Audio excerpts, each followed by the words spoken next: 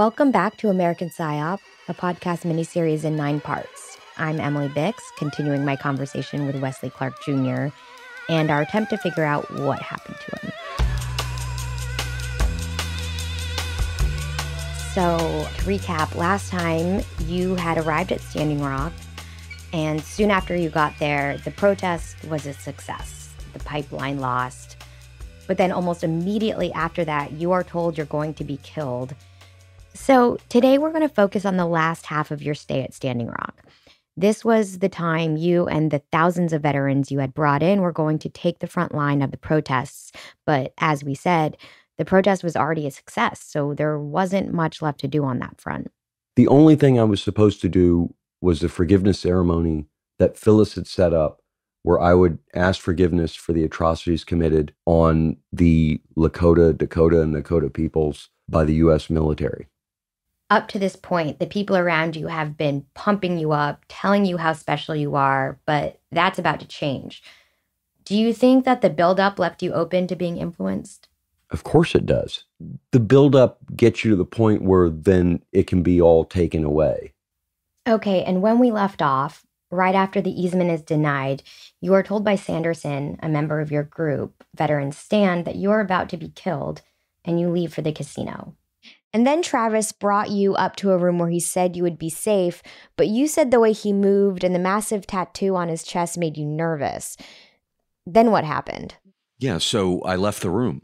Even though he said you were going to be killed? Yeah, because he said a Native American organization was trying to kill me, and I was a lot more nervous about everyone who wasn't a Native American. I was worried about infiltrators, not the people who were actually from the reservation. So I just left the room. Walk around the hotel a lot to go from room to room to room. I heard Mike Wood, who was a co-founder with me at Veterans Stand, finally got in. So I stopped by Mike Wood's room, and he was hanging out with the guy that Seven had said was an infiltrator, and his wife and a couple other people. And they were just like, kind of felt like a party. So I moved on, checked on a couple other different groups of people, made it back. I think I slept for about an hour and a half, and I knew the next day we were going to have a ceremony. So I got about 2 hours of sleep, got up, was able to eat breakfast in the cafeteria of the hotel with everybody else. And then they had the apology ceremony. They were going to do it in the pavilion because they said it might be too cold for some of the elders. And the pavilion was like an indoor kind of arena within the casino hotel complex. And then I was just told to be there. I wasn't sure exactly what was going to happen. What were you wearing during the apology ceremony? And was there a reason behind it? Yeah, I was wearing my old, Class A uniform jacket because I was a cavalryman. So I had my boots and I had my spurs and I had my Stetson that I got for, being a spurred cav man. And I wore my old jacket. When was the last time you had worn your military outfit? Like right before I got out of the military. Right, so it had been a long time. So did someone suggest that this is what you should wear? No, I just thought, I haven't put this stuff to any kind of use, and I'm going out there because I used to be in the 7th Cavalry. So, yeah, I'm going to wear my old uniform. Did other veterans wear their old uniforms? Yeah, plenty of people wear pieces of their uniforms out when they do stuff. But I made sure it didn't have my rank on it or, anything else, because then you're impersonating an officer. And I was no longer an officer. And the ceremony begins, and each of the elders gets up and they speak their piece and they lay out every, sin that the United States has carried out against them. All the broken treaties, every massacre, taking children off to boarding schools, giving up the Black Hills. 1868 treaty, 1851 treaty, 1889 treaty, June 24th, 1924, that we are come to be a citizen of the United States. That's where it's happened. That's where the thief. That's why they live a lie. They make us live a lie. Just cultural destruction. I mean, their prayers and dances were even forbidden by law for decades. They lived eventually on the reservation through farming along the riverbanks. But then the U.S. Army Corps of Engineers in the 1940s seized all that prime land that they could farm on to build a big hydroelectric project. So even that was taken from them. And I hadn't slept and I hadn't really eaten anything. And I couldn't even believe I was still on my feet. And then I was supposed to say something. And I just kind of blurted out whatever I thought the spirit was going to put in my mind. We came here to be the conscience of the nation. And in that conscience, we must first confess our sins to you, because many of us, me particularly, are from the units that have hurt you over the many years. We came, we fought you, we took your land, we signed treaties that we broke, we stole minerals from your sacred hills, we blasted the faces of our presidents onto your sacred mountain, and we took still more land, and then we took your children, and then we tried to take your language, and we tried to eliminate your language that God gave you and that the Creator gave you. We didn't respect you. We polluted your earth. We've hurt you in so many ways. And we've come to say that we are sorry. We are at your service, and we beg for your forgiveness. And then I got down on my knees in front of Crow Dog, and he was the older spiritual leader that was in the wheelchair, and he put his hand on my head and told me, you know, go make world peace.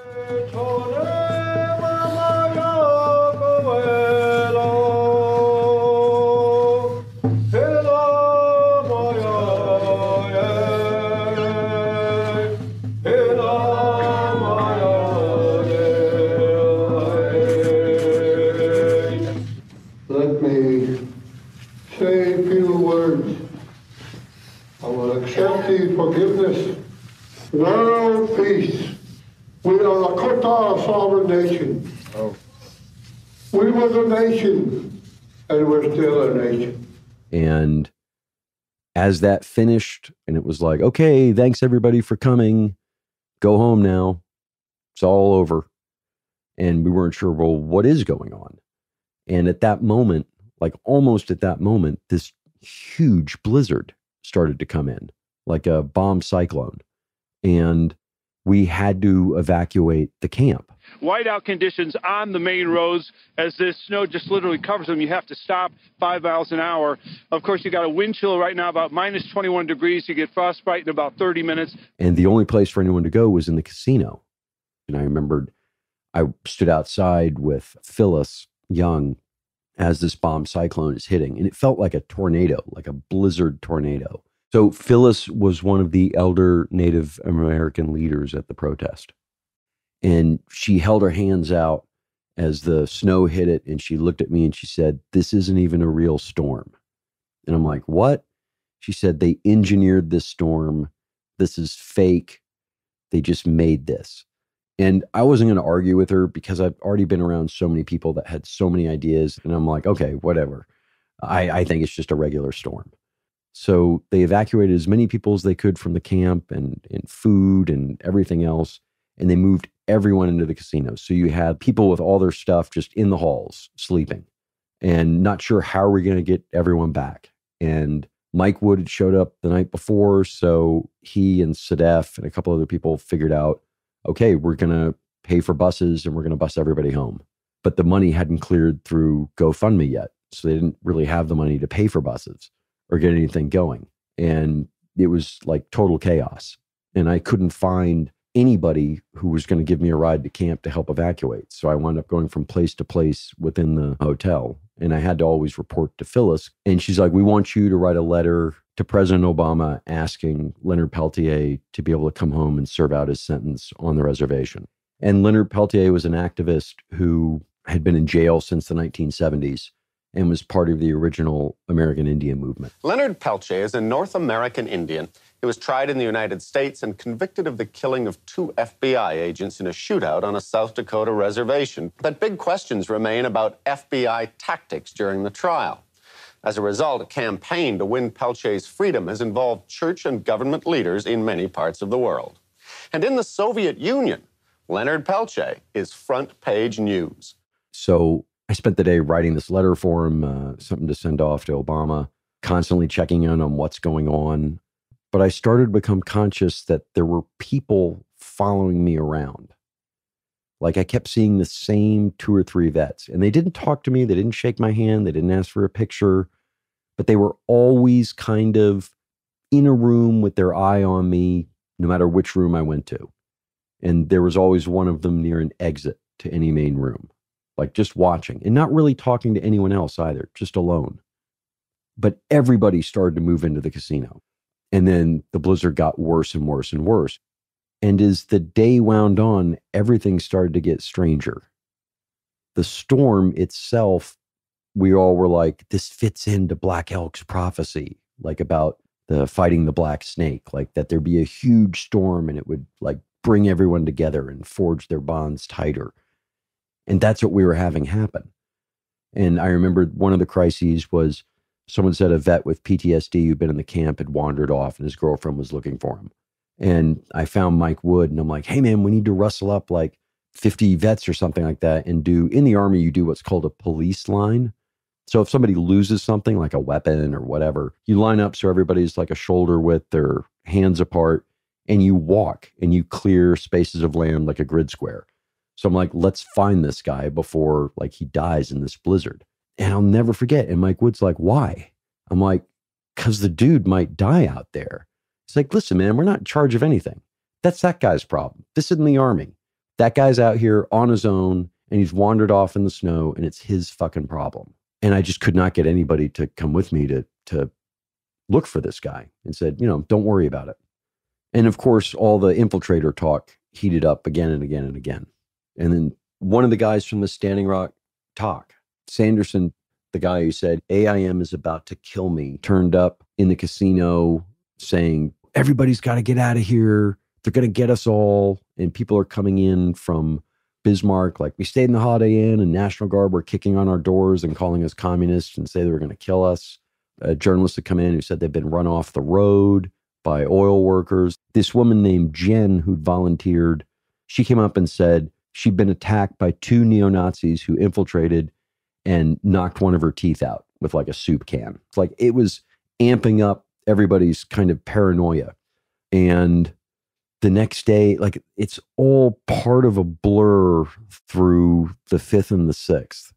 But at some point, like at probably 2 p.m. on the 6th, Travis is like, I got to show you something. I'm like, okay. He goes, got to be in private. And I was with Remy and Travis, the XO for our group till everybody rallies in there, whose body's covered in a tattoo that all turns into a question mark in his chest. And Red Wolf Pope, the Chinese guy pretending to be a Native American medicine man. They'd all met up in my hotel room. And we go into the bathroom and Travis opens up his satchel bag and he takes out what looks like some kind of IED, improvised explosive device. It's like a bomb. And both Remy and Travis kept trying to get me to handle it and look at it and touch it to give them my opinion on what I thought it was. What did it look like? It looked like a shock absorber for a car that somebody had taken apart and then they put like caulking paste on it and then super glued a transistor to the outside of it. How big was it? 8 inches, maybe in length. And it just looked completely fake to me. Now, for all I know, it could have been real, but to me, it was like, this is somebody's fake ass looking bomb they want me to touch, and I would not touch it. I would not put my hands on it, but I did not think it was an IED because there was no wire running from the transistor into anything else. But even a mock-up of a bomb is illegal. But I felt like they were trying to get my fingerprints on it to somehow bust me for something. Like I just felt that, like a sixth sense. And I was like, I'm not putting my fingers on that. And I thought, where did you find this? He goes, well, when we were looking for shrapnel on the bridge, like literally a day or two before I even arrived. And then in my head, I thought, so this guy's been carrying around what he wants to tell me he honestly believes is an IED in his satchel for 4 to 5 days before showing it to me. I'm like, no, not believing that. And also not touching that. And I'm like, I don't know what to do with it. You know, I'm not having anything to do with it. And Red Wolf was like, I'll find a way to get rid of it. And he took it and walked off. And even though that night before the thought had crossed my mind, like, I don't know Travis and Sully from Adam, and they made me nervous, I always kept writing that off like, I have PTSD and I'm just being paranoid. That was the first time it really hit me. Somebody here is not what they appear to be. And we have our staff meeting in the afternoon, and one of the guys was a smoke jumper and a pathfinder. And apparently there'd been a fire on the night of the 5th in the very tent that I'd set up with the wooden stakes. And he said, there's no way this fire happened naturally. He's like, there were 2 fires that started simultaneously in different places on the tent. And then the walls of the tent came down. And when the walls of the tent came down, there was a crew there with a satellite phone and cameras who took pictures of us. And I was like, that sounds insanely weird. We finished that meeting. There were some other minor crises where I had to run back and forth between groups of people. And then about 4 or 5 in the afternoon with, I can't remember this guy's name. He was like 6'3", super muscled, covered in like spiderweb tattoos. Like I would have thought he was a neo-Nazi if he wasn't hanging out with Heather, who was the purple-haired trans internet security person we had. Just like, yeah, Tiger Swans, sometimes they infiltrate with medics. You know, there could be a bomb. So we searched all the medic areas for bombs to see if anything was there. Do you think that was a setup? Just those events, one after the other, someone showing you something they say is a bomb, and then someone else telling you bombs have been planted? When I look back on it, absolutely. At the time, not at all. It's like, holy shit, there's potentially 1 bomb and maybe more. And don't forget, I'd also been told neo-Nazis had already infiltrated and attacked somebody, and that they'd then come here and blended in. And I'm being followed at this point. And they're like, Christina something had disappeared. Like this woman who was part of our group had disappeared and they couldn't find her. And it had been 3 hours and they were worried that something happened to her because she said she thought someone was following her. So I'm like, fuck, I got to find her. Does part of you think, oh, someone is following me too? This is relevant to my situation? Yes and no. I figured like whatever's going to happen to me is going to happen to me. It doesn't matter. Like whatever, God's on my side. If I'm meant to die, I'm meant to die. If not, whatever. So I go down to the front desk and I have the receptionist page this person. Because I'm like, obviously, if we have her page, whoever is looking for her or following her is going to immediately focus in on the front desk if someone pages her. When I paged the missing woman at the front desk, this guy named Squirrel, who'd been working in the talk, that little shack out there, your little mobile headquarters, led the pixie haircut woman in the purple puff jacket, the dude with the green tattoo on his face, and one other person to me at the front desk with a video camera as like a kind of interrogation thing. Like, you are a class enemy type of thing. And it just felt like super staged. And I probably answered a couple questions and apologized and like moved onward. So I see J.R. Redwater skipping through the lobby, joking with some like native elders. And I'm like, that is somebody I can trust because he's from here. And I immediately grabbed him like, dude, JR, I got to talk to you. And we wandered through the casino because I was being followed. And we shook off whoever was following. And then he's like, there's cameras everywhere where we talk. Come here. We went into like the vending machine room and got down on our hands and knees like we're praying. But at the same time, we were whispering to each other. And he's like, tell me what's going on. And I told him what's going on. And he said, my cousin has worked security at the casino. Let's go talk to the casino security and tell them that this is a possibility and something to be on the lookout for. And we did. They're like, we'll totally be on the lookout for it. Like we'll send our patrol that's walking through. We're going to be on the lookout for neo-Nazis, somebody placing a device, a bag that's totally unattended, something that looks suspicious. And I went back to where they said this safe room was, and all my stuff was gone.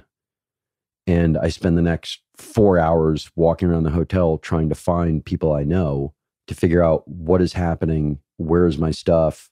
And I'm supposed to leave the next day. Like I have a flight out like at noon the next day from Bismarck. I'm wondering how the hell am I going to get to Bismarck? And Mike Wood finds me and he's like, I heard you wrote some letter to get Peltier to serve out the rest of his sentence here on the reservation. I'm like, yeah. He goes, well, all the vets are super pissed off about that letter and you're no longer part of the organization, which I thought weird that a whole bunch of vets who went there to defend Native rights would be upset that this guy would be able to serve his sentence out on his own reservation. And I'm like, okay. I mean, I still wrote the letter. You know, it doesn't matter to me. I don't care about being in charge of anything. And Milan had showed up. Milan's the guy, he hired me to write the Mike Milken script. And then I sat on his boat while we talked about the destruction of America for like 2 days. And we were, I don't know, like 200 yards away from Abramovich's yacht. And I had told him, you know, dude, you said you missed out on Woodstock and like all the stuff in the 60s, like come out here and see this. This would be like a historic moment. And Milan came in when I was sitting at the bar drinking a glass of water at like 4 a.m. and really almost the only people up are the people following me. And I remember Milan told me, goes, you made a big mistake not being in control of the money. If you control the money, you control the organization. You made a big error. And I was like, you know what? I didn't see it as an error at all. And I'm like, I think I'm about to get killed. And he goes, what do you want to do about it? I'm like, well, I got a flight out like at noon from Bismarck. He goes, do you want to take a private plane or go out on the flight at noon? And I said, I want to get out of here right now. And he goes, let me see what we can do. Find who's coming with us. Let's go. And at 5 a.m, I ran around looking for everybody. So I find Trek, who I went out there with. And I'm like, dude, Trek, do you want to go like right now? He goes, okay. And I found Sully, who'd been sleeping outside in the SUV and apparently had all my stuff. And Sadef found me and then publicly denounced me in front of a camera. And, you know, you're a coward. You're running scared. You are abandoning us. Even though I always told people I was leaving on Thursday and I had no control of the money and I'd already been fired from anything to do with the organization. And Sadef was the woman you became friends with the summer leading up to Standing Rock. That's right. Who was at your house almost every day. Mm-hmm. It felt like, at the time, I was like, this is like Game of Thrones meets The Truman Show. I knew something was fake. I didn't know what was fake. There seemed to be too many crises that were coming, and they were all kind of vague. But once you're in that, and you have PTSD, and you're in that emotional mindset, not to mention all the religious lunacy going through my head, from the afternoon of the 4th till I left on the morning of the 7th, I was being told straight up to my face, like, you're about to be killed. You're about to be this, or having a fake bomb put on me every like 2 to 3 hours. And it's like, fuck, man. All right, I'm out of here. Like, mission's accomplished. Like, whatever happened with the ceremony, that must have been the mission. I'm done. I'm going home. And I'm not part of the organization anymore anyway. Milan, you know, we go into town in Mandan. It's my first time knowing anything that's been happening for the last week. It's been like a information black hole. Like, I didn't know what was going on. I couldn't connect to the internet. I couldn't get updates from anyone. You know, it was like constant churn of chaos. And I suddenly realized that that apology ceremony had been shared a lot. Wes Clark Jr., the son of retired U.S. Army general and former Supreme Commander at NATO Wesley Clark Sr., led military veterans in a ceremony Monday to ask forgiveness from Native Americans for the crimes of the U.S. military. A really beautiful ceremony just ended in there. There was a request for forgiveness by veterans. Here he is taking the opportunity to address it and apologize it. And we had breakfast in a diner, and then Milan had to go like file some paperwork with the plane. So he drove over to the library. And as we're sitting in the back, I see the little Sheriff Laney, comes out of this like Chinese takeout food place with breakfast. And I get out of the car and I walk up to him, I'm like, Sheriff Laney, and he looks like I'm about to attack him. And I put my hand out and I said, you know, I just wanted to thank you for, you know, that you guys didn't attack us. And he shook my hand, and then I tried to explain to him, like, you understand, like, the way you have your guys set up. Like, you have guys set up in specific positions that hold historical meaning to the people on that reservation. And it brings back memories of, basically getting slaughtered by the 7th Cavalry. It's like if somebody came to your church and desecrated the altar in your church, how would you feel about it? He goes, I'd be pretty upset. I'm like, that's what you guys are doing out there. He said, okay, well, I'll take it under consideration. And this friend of Milan's took a photo of it, and then that ran in the LA Times when they did a story. But then we got in the car. Blizzard was even worse. Like when we were on the road, like we almost didn't make it to, I think we flew out of Wyandotte or something. It's like several hours in a blizzard driving. Then Milan had rented this plane. I got home, was like overjoyed that I was home. And then my wife is immediately like, what the fuck did you do? Everybody's furious at you. You abandoned all these guys. And it's like, I had no money. I'd been kicked out of the group. I mean, there was nothing. I was already scheduled to leave that day. Where was she getting her information? Well, she was tied in with this whole network of people because I was completely out of contact for like a week. And so she was answering all these calls and messages and everything else. And she helped get buses out there. And then the bus drivers, like, we're going to take off. And some of the heaters didn't work and some of them broke down. But I was also under massive information attack. So all over Twitter, there was this like hashtag, where's the money, Wes? Because they accused me of running off with like $1 million in donations. Like, oh, I got all my money. I'm out of here. And I didn't have any money. Like literally I had like $300 left in the bank.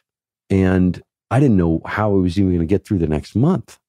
But then also I saw this site called, it's like the People's Progressive, whatever, like online magazine. But they were kind of a key kind of Tiger Swan fake news outfit, which I didn't understand until months later. And on the front of it was Clark abandons like Standing Rock, runs off with the money. And there's a picture of the tent that there was a fire in at night from the angle of the guy with the sat phone. All ready to go, uploaded, story ready, information op ready. And I realized then, like, I've been massively targeted and now I'm going to get destroyed.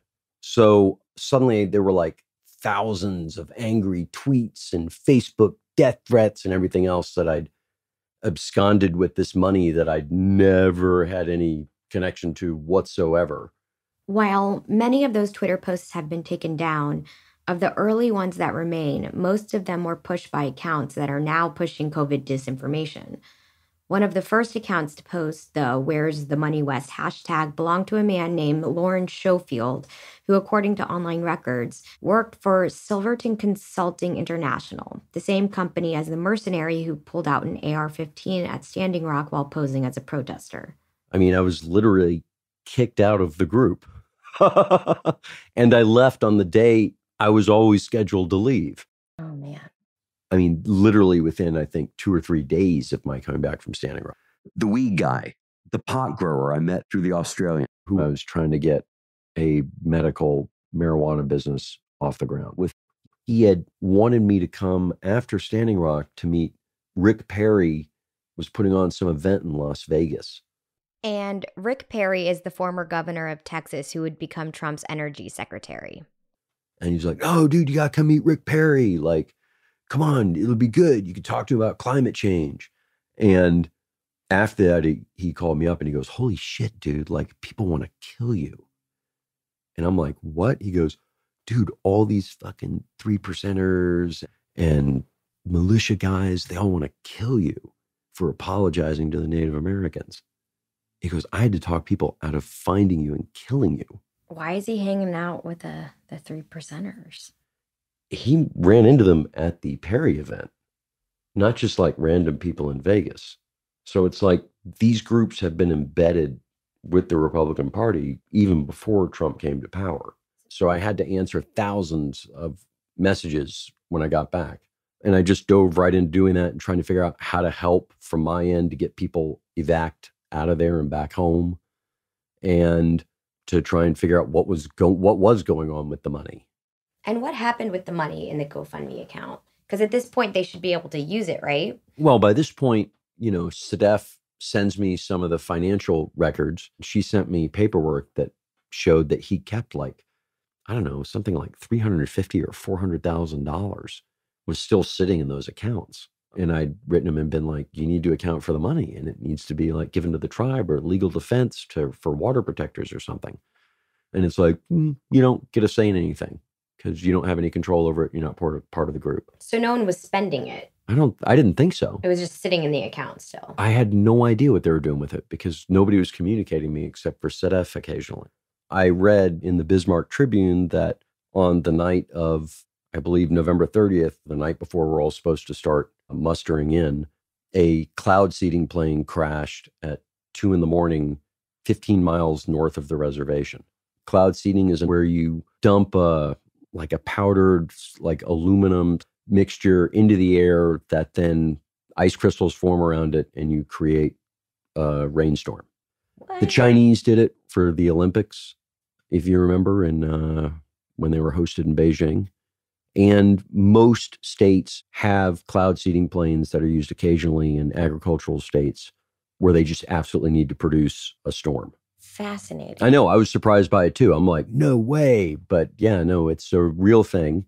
And I was like, what would a cloud seeding plane be doing up in December at 2 a.m, 15 miles north of the reservation? And then I remembered when Phyllis was standing outside in the crazy blizzard on the afternoon of the 5th, and she said, this isn't a real storm. They made this. And I thought, remember? I thought that's totally ridiculous. And then I read this article and I was like, holy shit, man. They created a blizzard. And they'd already had all the propaganda ready to go for the blizzard, which was deliver the tents with wooden pegs, put it in this location. When the blizzard comes in, light it on fire, have the crew there, have the story ready to go about abandoning vets in a blizzard. And it was like, when I read that, it suddenly hit me. When you say they, you mean? The mercenary companies that are hired to protect the pipeline, that run it like a war operation against American citizens exercising their right to free expression and association. So you remember my old friend Dave? How did you know Dave? He was my best friend back in 2000, went on to become a director. He completely destroyed my career. Oh. So when I returned home from Standing Rock, I was under information attack for really intense for the first 48 hours. And one of the accounts sent a picture of him in his director chair. So you were tagged. I was tagged. In the tweet. So they wanted you to see it. Yeah. And did this account have a lot of followers? Not many. Was there anything Dave said to you in the time you knew him before Standing Rock that was a red flag? Yeah, like the time he said he used to be a bill collector for Scientology. And he was always a right-winger. He would get drunk and he would call and there'd be a 2-hour homophobic message on the other end of the line. So you'd wake up in the morning, you'd hear, are you gay? Are you gay? Do you suck cock? Are you gay? One of the last things he told me when we'd been friends in 2006 was that he got himself kicked out of the Navy after his first submarine cruise, that he received an other than honorable discharge because he smoked pot so that he wouldn't have to go back on the cruise because he'd been hazed, which to me was mind-blowing. Does part of you worry that you suspect Dave as being part of the operation because you associate him with betrayal? Partially. I mean, I'm suspicious of all of my assumptions because a lot of them come from an emotional place and not a logical place. But there's so many coincidences and things. 2 of his movies were financed by a guy named Michael Lessin. He was a Russian guy who built RT. What is RT? RT is essentially a Russian propaganda television network that operates in the United States. In 2015, Lessin was found beaten to death in his hotel room in Washington, D.C., and he was about to be questioned by the FBI the next day about money laundering in the movie business. And the FBI said, had to have been a suicide, even though he died from multiple blunt force trauma to the head. I mean, at least on IMDb, that's who financed these movies. And I saw that his next movie was funded by Steve Mnuchin. We should note that it's actually Lessen's son who is credited as the executive producer on those films, but we should also note it is standard practice for wealthy Russians to move money through their children, and that his son's producing career seems to have largely ended upon his father's death. It should also be noted that the Russian-backed entity which financed David's films also financed a film made by Oliver Stone, the father of Sean Stone, who helped pull Wes into Standing Rock. Remember how we mentioned that David had pulled Wes into a CIA screenwriting group?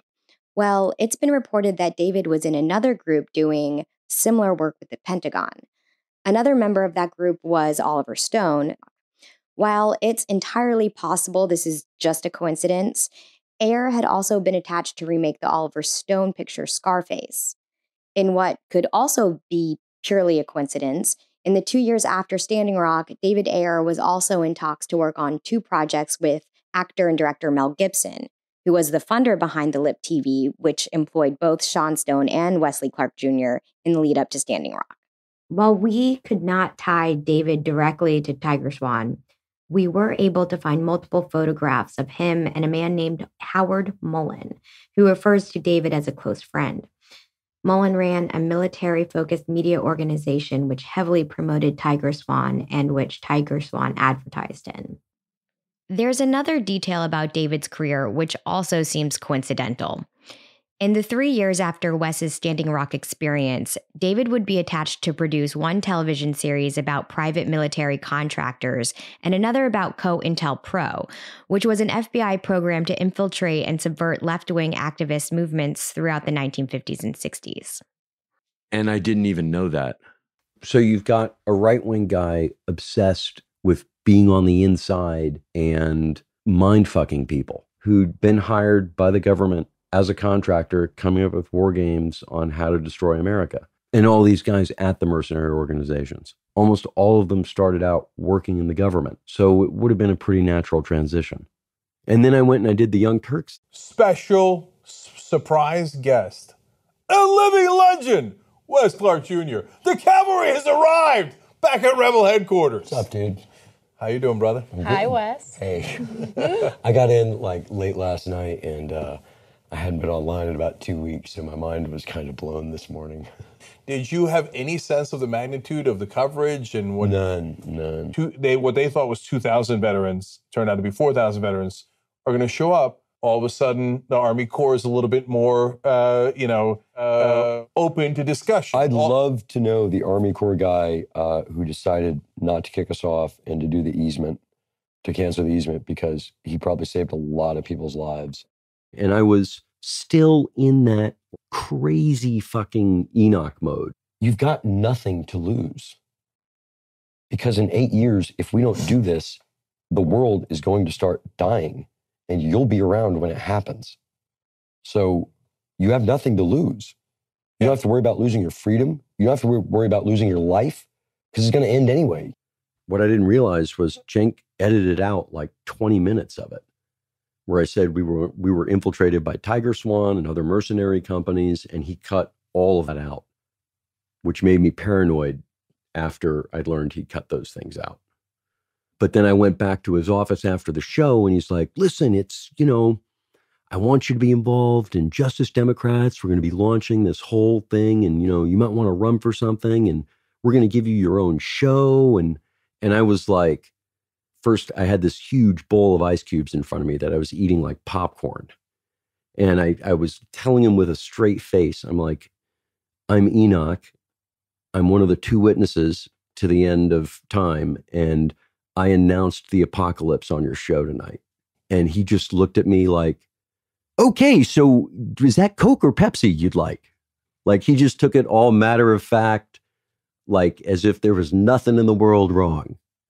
As I kept babbling on. Do you think he was just like, okay, crazy person, kind of how you were when James Martinez told you the spirit of Russell Means wanted you at Standing Rock? Yeah, no, totally.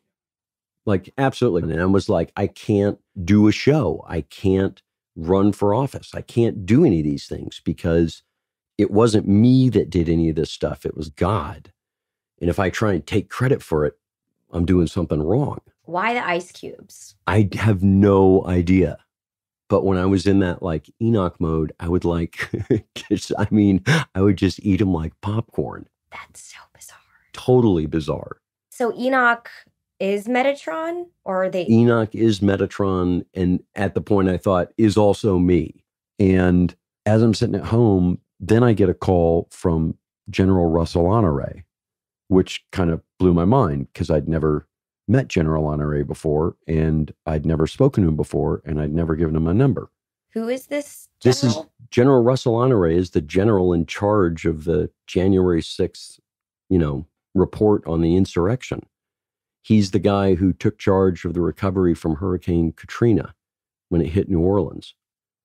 He's a good guy. And he calls me up and he's like, boy, you don't know how close you were to dying. I'm like, what, sir? He goes, well, I'm retired engineer corps and you was gonna die. And I was like, what do you mean? He's like, I was one of the Corps of Engineer generals who lobbied with some other retired Corps of Engineer generals to prevent an attack on the camp while you were there. But apparently they were going to attack camp while we were there. And General Honore told me that he and a couple other retired Engineer Corps generals, they're the ones who pushed Obama to deny the easement. And to prevent violence? To prevent violence. What did you think when he said that? I thought, wow, I came just as close to death as I thought I was. And from what I understand, your situation actually got significantly more intense in the months after Standing Rock. 100%. Next week, we'll hear what else happened to you as you came back from Standing Rock. Thank you for listening, and we'll be back next week with more American Psyop. American Psyop is a Bunker Crew media production in collaboration with Midas Touch. It was edited and directed by Jack Bryan. Our producers are Stacey Scher, Marley Clements, and Jack Bryan. Executive producers are Ben Meisalas and Grant DeSimone. Sound design by Joy Ellett. I'm your co-host, Emily Bix. Please join us again next time.